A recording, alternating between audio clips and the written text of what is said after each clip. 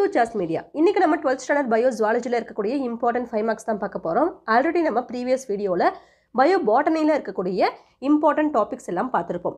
இந்த டாபிக்ஸ் எல்லாம் நீங்க கவர் பண்ணிட்டா கன்ஃபார்மா உங்களால Centum அச்சீவ் பண்ண முடியும் அப்படினு சொல்லிட்டு சாப்டர் வைஸ் வந்துட்டு டாபிக்ஸ் அண்ட் क्वेश्चंस வந்துட்டு கொடுத்திருப்போம். சோ அந்த வீடியோல நிறைய ஸ்டூடண்ட்ஸ் வந்துட்டு bio-ZOOLOGYக்கு important டாபிக்ஸ் அண்ட் क्वेश्चंस வந்துட்டு கேட்டிருந்தீங்க. அவங்களுக்காக தான் இந்த வீடியோ. ஆல்ரெடி வந்துட்டு bio-ZOOLOGYக்கு நிறைய வீடியோஸ் போட்டிருப்போம். 5 marks question, 2 marks, 3 marks questions. So அந்த क्वेश्चंस எல்லாம் நீங்க நல்லா தரவா பார்த்துட்டாலே, அதாவது அந்த வீடியோல இருக்கக்கூடிய क्वेश्चंस எல்லாமே நீங்க ஒரு क्वेश्चन கூட விடாம ஒமிட் பண்ணாம படிச்சிட்டாலே டெஃபினட்டா உங்களால Centum அச்சீவ் பண்ண முடியும். சரிங்களா? சோ இப்போ திரும்பவும் ஸ்டூடண்ட்ஸ் வந்துட்டு கேட்டதனால 5 மார்க் செக்ஷனை மட்டும் இப்போ திரும்ப ரீகாலிங் பர்பஸ்க்காக இம்பார்ட்டன்ட் क्वेश्चंस கொடுத்திருக்கோம். 2 மார்க்ஸ் அண்ட் 3 மார்க்ஸ்க்குலாம் வந்துட்டு உங்களுக்கு லிங்க் கொடுக்குறோம். ஸோ அந்த வீடியோஸில் இருக்கக்கூடிய क्वेश्चंஸையே நீங்கள் நல்லா தரவாக படிச்சுக்கோங்க. டெஃபினட்டாக உங்களால் Centum அச்சீவ் பண்ண முடியும். சரிங்களா? ஓகேங்களா? ஸோ இப்போ நம்ம 5 மார்க்ஸை பார்க்கலாம்.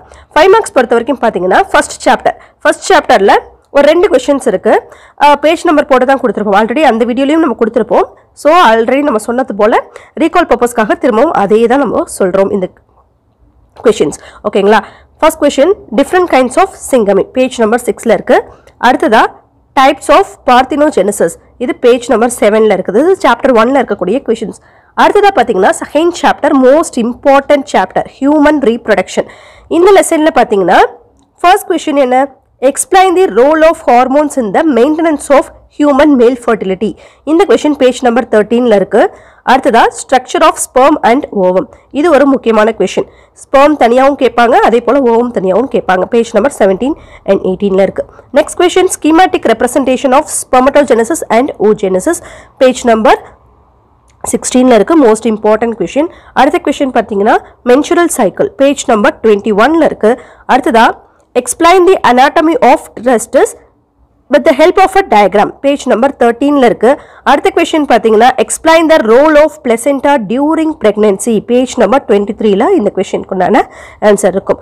நெக்ஸ்ட் பாத்தீங்கன்னா briefly explain the mechanism of fertilization and implantation in human beings page number 21. அடுத்த question பாத்தீங்கன்னா human reproductive system page number 12ல இருக்குது. ஓகேங்களா? சோ இந்த questions எல்லாமே செகண்ட் சாப்டர்ல இருக்கக்கூடிய மோஸ்ட் இம்பார்ட்டன்ட் 5 மார்க் questions. இதுல 2 மார்க்ஸ்க்கு ஆல்ரெடி சொன்னது போல ப்ரீவியஸ் அந்த வீடியோவே நீங்க பார்த்துக்கோங்க. ஜுவாலஜிக்கு என்னென்ன இம்பார்ட்டன்ட் 2 மார்க்ஸ் அண்ட் 3 மார்க்ஸுக்கும் அது அந்த லிங்கை கிளிக் பண்ணி பார்த்தீங்கன்னா அதில் உங்களுக்கு இருக்கும். அந்த கொஷின்ஸை நீங்கள் படிச்சிட்டாலே 2 மார்க்ஸ் அண்ட் 3 மார்க்ஸ் கம்ப்ளீட்டாக நீங்கள் தரவாயிடலாம். சரிங்களா?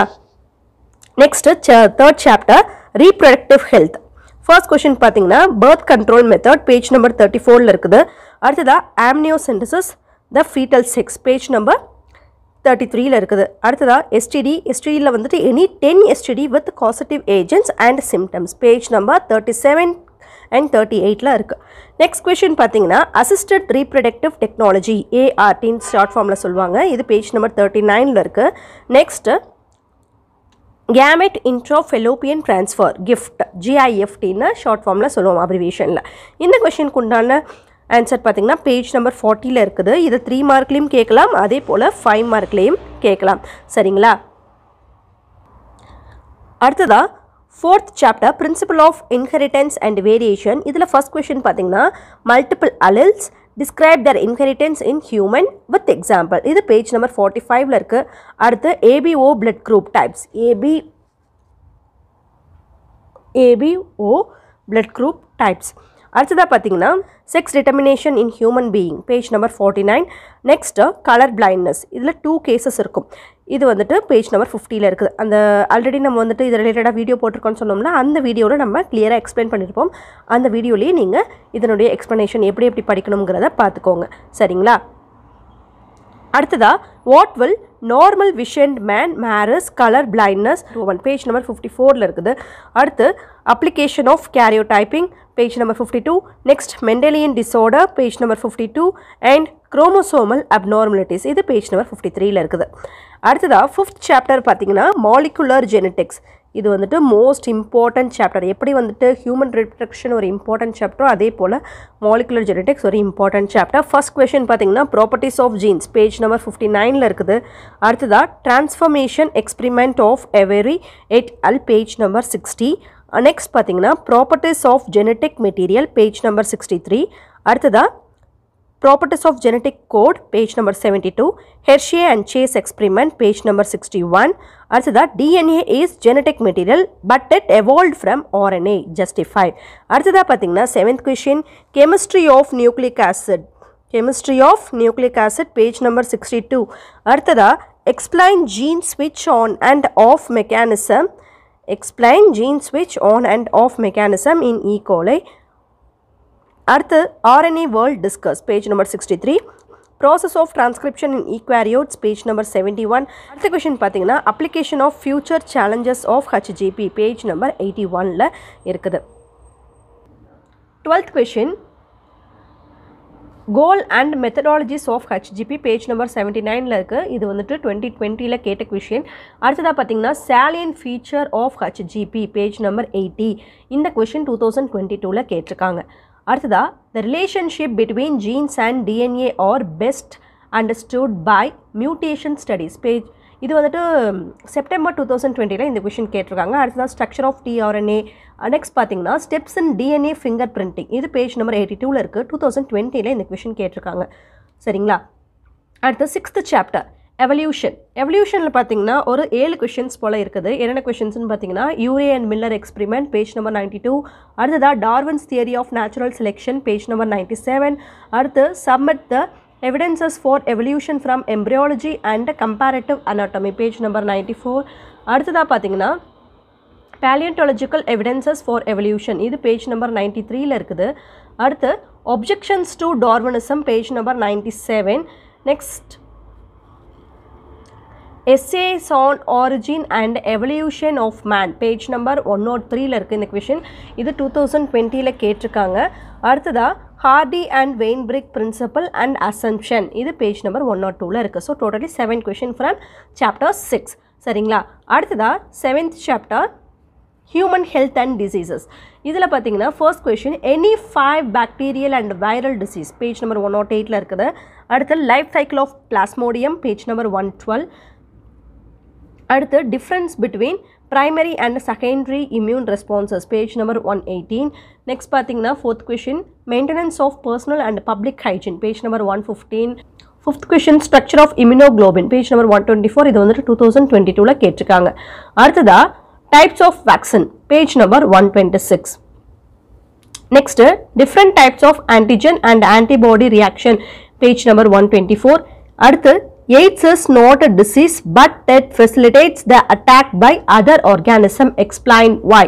சரிங்களா? ஸோ இந்த கொஷின்ஸ்லாம் சாப்டர் 7ல இருக்கக்கூடிய கொஷின்ஸ். அடுத்ததா structure and transmission of HIV, page number 127. Next பார்த்தீங்கன்னா if immunological surveillance is effective cancer should not occur, justify. இது செப்டம்பர் 2020ல கேட்டிருக்காங்க. நெக்ஸ்ட் பார்த்தீங்கன்னா right the effect of drugs and alcohol and how to control and prevent alcoholism, page number 130. Next final question discuss the various types of inherit immunity and there function mechanism. சரிங்களா? அடுத்ததா 8th chapter microbes and human welfare. இதில் ஒரு 5 questions இருக்குது. என்னென்னு பார்த்தீங்கன்னா right on microbes in house hold products, page number 138. அடுத்ததா what are the fermented beverages, page number 141. Industrial application of microbes, page number 143. Next how the microbes used in sewage treatment and energy generation, page number 142. அடுத்ததா explain the process of bioremediation using microorganism, page number 144ல இருக்குது. next 9th chapter application of biotechnology. இதில் ஒரு 7 questions போல இருக்குது. என்னென்னு பார்த்தீங்கன்னா draw the human insulin production flow chart, page number 148. அடுத்ததா application of PCR, page number 155. இது ஒரு most important question. next PCR in clinical diagnosis, page number 155. இதுவும் ஒரு important question. அடுத்து இருக்கக்கூடிய recombinant vaccine, இதுவும் ஒரு importantஆன question. இது page number 149ல இருக்குது. next steps involved in PCR, page number 155. uses of transgenesis, page number 156. அடுத்ததா advantages and disadvantages of cloning animals, page number 158. next chapter 10. 10th chapter பார்த்தீங்கன்னா என்ன chapter? organisms and population. இதில் properties of water, page number 166. அடுத்து properties of soil, இது வந்துட்டு இதுவும் page number 166ல தான் இருக்கு. அடுத்ததா function of soil, natality and mortality. அடுத்ததா population interaction, page number 176. types of biomes, desert biomes, இது page number 171ல இருக்கு. அடுத்து பார்த்தீங்கன்னா analysis of Two species population interaction, page number 177. Next, discuss the various responses of living organisms towards abiotic factor, page number 171. So totally 9 questions வந்துட்டு chapter number 10 ல இருக்குது. சரிங்களா? So அடுத்ததா chapter 11 biodiversity and its conservation. இதுல பாத்தீங்கன்னா ஒரு 6 questions இருக்கு. Reasons for richness of biodiversity, page number 184. அடுத்து causes of biodiversity loss, page 189. Next, difference between in situ and ex situ conservation, page number 197. Conservation strategies of in situ and ex situ, page number 194 and 197. அடுத்து importance of biodiversity, global and Indian. சரிங்களா? Global and Indian. அடுத்து species, area, relationship. சரிங்களா? So totally 6 question from chapter number 11. ஓகேங்களா? So இந்த topics எல்லாம் நீங்கள் நல்லா understand பண்ணி படிங்க, அண்டர்ஸ்டாண்ட் பண்ணி ரிவைஸ் பண்ணுங்கள். அப்போ தான் வந்துட்டு A to Z நீங்கள் படிக்கிறப்போ இந்த எல்லா கான்செப்டையும் கவர் பண்ணால் தான் உங்களால் சென்டம் அச்சீவ் பண்ண முடியும். சரிங்களா?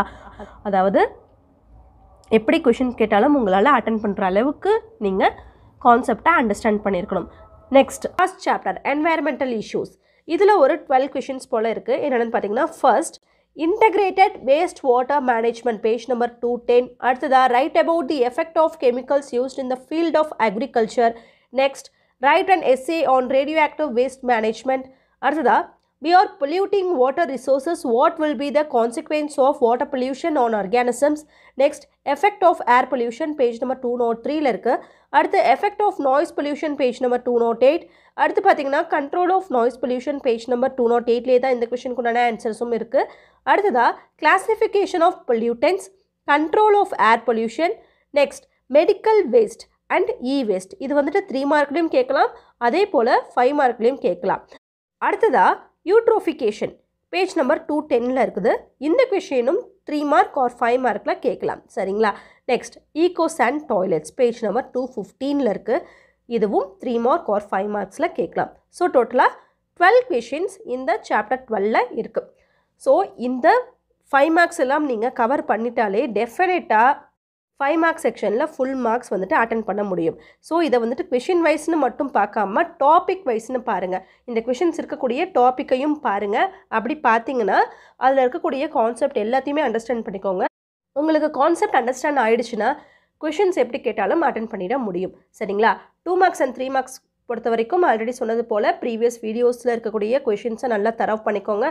ஸோ அந்த வீடியோஸில் இருக்கக்கூடிய கொஷின்ஸ், அப்புறம் 5 மார்க்ஸை பொறுத்த வரைக்கும் இந்த கொஷின்ஸ், இது எல்லாத்தையும் நீங்கள் ஒமிட் பண்ணாமல் படிச்சிட்டாலே டெஃபினட்டாக நீங்கள் சென்டம் அச்சீவ் பண்ணலாம். ஜுவாலஜியில், பாட்னியில் ஏற்கனவே நம்ம சொன்ன டாபிக்ஸ், ப்ரீவியஸ் வீடியோவில் இருக்கக்கூடிய டாபிக்ஸை கவர் பண்ணிட்டா பாட்னிலையும் சென்டம் அச்சீவ் பண்ணிடலாம். ஸோ பயாலஜியில் நீங்கள் சென்டம் அச்சீவ் பண்ணுறதுக்கு நம்ம ஜாஸ் மீடியாவில் கொடுத்துருக்கக்கூடிய இந்த கொஷின்ஸ் எல்லாத்தையும் நீங்கள் தரவு பண்ணிட்டாலே டெஃபினட்டாக சென்டம் அச்சீவ் பண்ணலாம், ஷுவராக. சரிங்களா? ஸோ பாட்னியை பொறுத்த வரைக்கும் ப்ரீவியஸ் வீடியோவில் நம்ம கொடுத்துருக்கக்கூடிய இம்பார்ட்டன்ட் டாபிக்ஸ் எல்லாத்தையுமே வந்துட்டு ஒமிட் பண்ணாமல் படிச்சிடுங்க. ஜுவாலஜியை பொறுத்த வரைக்கும் ஆல்ரெடி நம்ம ப்ரீவியஸ் வீடியோஸ் ஹாஃப் இயர்லி எப்பவே கொடுத்துருப்போம். அந்த வீடியோக்குண்டான லிங்க் உங்களுக்கு டிஸ்கிரிப்ஷன் பாக்ஸில் இருக்கும். அதே போல் ஐகார்ட்லேயும் டிஸ்பிளே ஆகும். ஸோ அந்த லிங்கை கிளிக் பண்ணி பார்த்து அதில் இருக்கக்கூடிய கொஷின்ஸை நீங்கள் தரவு பண்ணிட்டாலே டெஃபினட்டாக சென்டம் அச்சீவ் பண்ணலாம். ஒரு சில கொஷின்ஸை நீங்கள் ஒமிட் பண்ணாலுமே கூட உங்களால் டெஃபினட்டாக 80% மேலே மார்க்ஸ் வந்துட்டு அச்சீவ் பண்ண முடியும். சரிங்களா? So prepare well and study well. All the best for your examination. Thanks for watching.